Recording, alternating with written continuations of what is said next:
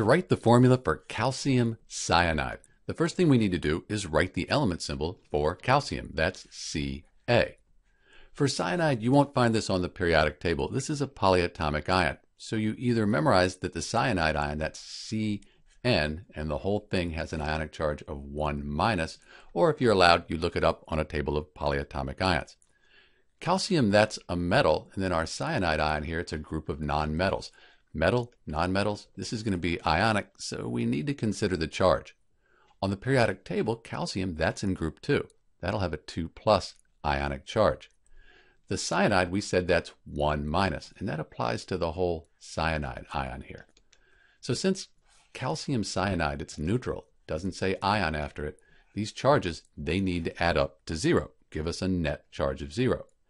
If we had 2 of these cyanide ions here, 2 times 1 minus, that would give us 2 minus, that would balance the 2 plus.